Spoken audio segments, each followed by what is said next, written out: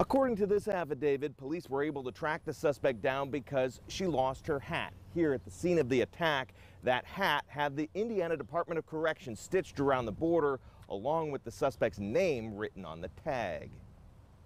Answering a late-night knock at the door earlier this month, a woman found herself ambushed and stabbed to death at this apartment complex on Indy's west side.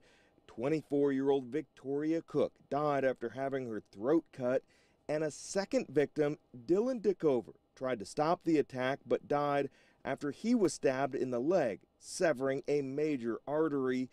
3 other people were inside the apartment that night and survived, but none of them knew the attacker. According to court records, after finding a state-issued hat at the scene, police tracked down the accused killer, Kristen Wolf, and found a 2-page note in her home in Madison.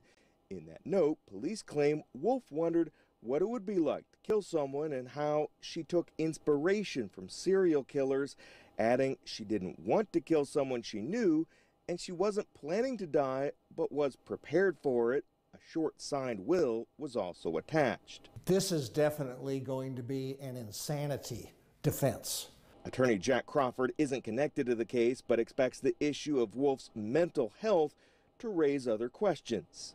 If she suffers from a serious mental disease, what was she doing working as a guard for the Indiana Department of Correction?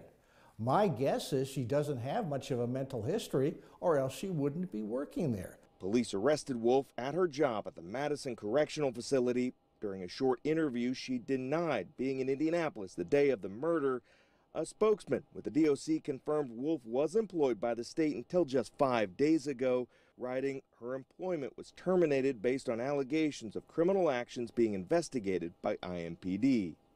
Finally, Wolf remains behind bars tonight at the Marion County Jail. She's being held without bond and is due in court later this week. Jesse Wells, Fox 59 News.